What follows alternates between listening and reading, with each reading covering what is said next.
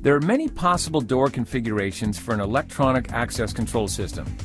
In this module, we present one possible configuration in order to provide you with a foundational understanding of the hardware involved in a typical door configuration.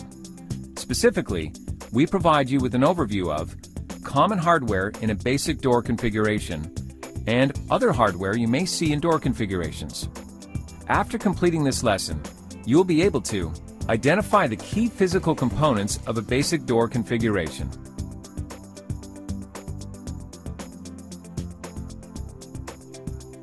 In the image to the right, the door configuration includes the following components: a controller, a door, a siren, a push-to-exit button, a door contact, a reader, a token, and an electric strike. Although we reviewed common hardware found in a basic door configuration, there are many other types of readers, inputs, and outputs. We discuss a few other types here. Usually, readers take the physical form of card readers, but they are not limited to this form.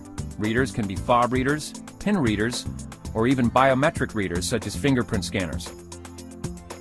A door contact is a common input device, but there are many others. For example, push-to-exit buttons, motion sensors, and floor sensor mats also send information to the controller.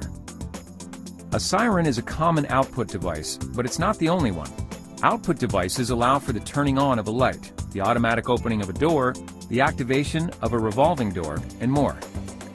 To sum up, a basic door configuration is usually comprised of an access control point, a controller, and its associated reader, inputs, and outputs.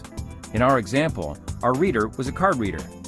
Our inputs included a push-to-exit button and a door contact, and our outputs included a siren and an electric strike. Additionally, identities generally require a token to access the door, which in our example was a card.